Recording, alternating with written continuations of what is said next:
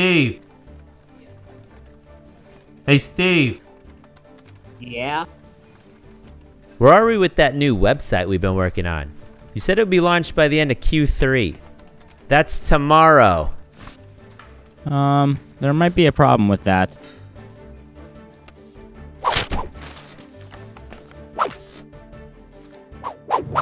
What kind of problem?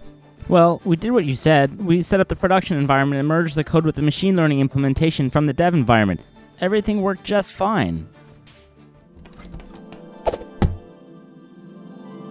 On dev. And? We just can't get it working on production. Excuse me? Oh, it doesn't work on production. Your hamster is lurking abroad? It doesn't work on prod. We tried everything. It was working on dev, but when we deployed, we ran into server issues due to the Windows environment. I think we have to rebuild it from the ground up. No! How could this happen? Why didn't we see this coming?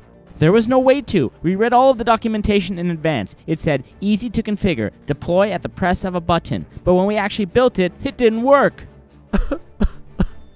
Oh, God. I tried to tell you. Complex platforms are risky to build upon without first employing rapid prototyping. Even a one-sprint proof of concept on the top 3 competitors would have revealed strengths and weaknesses of each before investing months, heck, years into the development process. You knew this was an option? Why didn't you say anything?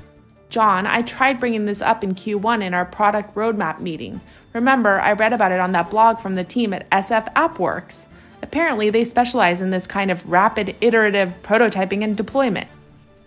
Huh. That's really smart when you think about it. For a small upfront investment, you reduce your immense technical risk down the line and, John? That's it, I quit. Not again. It's the 3rd time this week.